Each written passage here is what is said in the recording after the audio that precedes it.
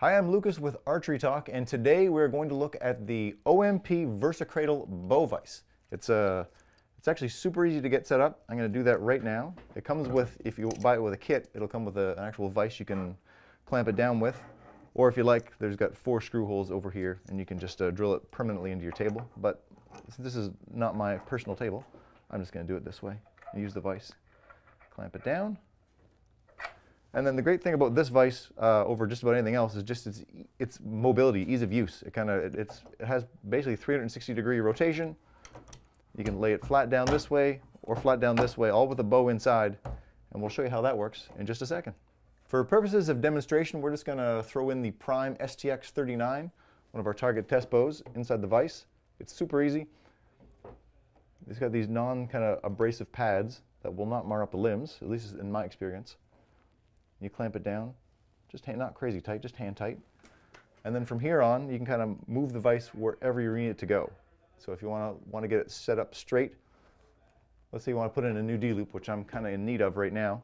You just kind of get it set up vertical, use your levels, and get your setup whichever way you like. Just squeeze in the lever just to the right, and you can move it small or large as you need to. Get it set up there for vertical. You can knock your arrow over there, kind of see about where you want your D-loop. Mark it off, tie in a knot, and then you can set it down this way. And you can kind of work perfectly horizontal. This is, again, almost a 40-inch bow, and has no trouble holding onto the weight of that thing just on that one limb, which is really great. And from here, you can kind of, again, tie in a peep, tie in a new D-loop, whatever you need to do with your bow. It's all right here at your quick and easy disposal. This is really the Cadillac of bow vices. We've other bow vices here. I've tried a few of them, and they all work, ultimately. This one just is the easiest one to move around, no matter what you want to do with your bow. You just put it into position and get to work. Depending on what position you need your bow in, you can actually move the grip of the vise from the top here off to the side, and I'll show you how to do that right now. All you need to do to get this thing removed is unscrew the main handle at the bottom, and then there's an Allen key you can access in here. And you just loosen it rather, and then the whole thing will disengage. Perfect. I'll just take that off the nut there. Now we'll just move this thing this way so we can see it a little bit better. And same idea.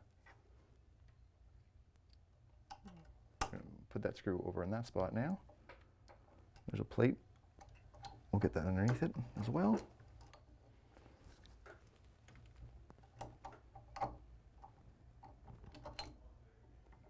The OMP Versa Cradle Bow Vice, with everything you see here, retails for about $240. That's about $210 if you don't need this vise. Let's say you just want to mount the screws in yourself, or you have your own vise. It's a good bit more expensive than a more traditional vise like this one over here. But again, you get what you pay for. This is the Cadillac of bow vices. It really can move in any direction you want, and will work on any bow you want to work with. If you have a wide limb bow like the new Matthews Halons or the Matthews TRX target bows, there's a wide limb bow adapter you can get that costs about $100, and that will cover with every compound bow you need. You can work on with this vise.